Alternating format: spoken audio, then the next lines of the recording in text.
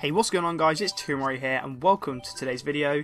Today's a bit of a special one because last time I did this was on the Wii U and it got like 500,000 views, which was crazy.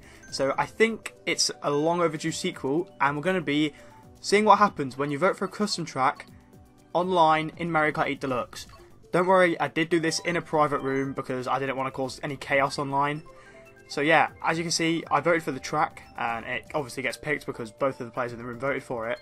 And the track actually loads, as you can see after this screen. So yeah, the track loads, but it doesn't last long. It crashes, the game freezes up, and then, yeah, it pretty much, the software just closes. So as you can see there, it's freezed up, and now the software has closed because an error has occurred. Unfortunately, we didn't get the same result as we did for Mario Kart 8, which kind of sucks. But something did happen.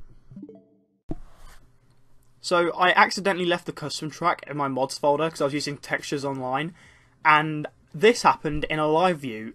You could see the racers on the custom track, but they were going around the route of the original track that the custom track was over, which was Moo Moo Meadows. So everyone was going crazy, but it still loaded the custom track, and the game didn't crash whilst I was in this live view. But obviously it would have crashed if I was in a race, because for whatever reason Mario Kart 8 Deluxe works differently to Mario Kart 8 Wii U. So yeah, thank you guys so much for watching. I recommend checking out my video I did for the Wii U version of the game. I'll put it in the cards and I'll put it in the description. Just a bit of a warning, the mic quality is not as good as this video and the game audio is a bit loud because I made it when I only just got my Elgato and I was still kind of learning how it worked.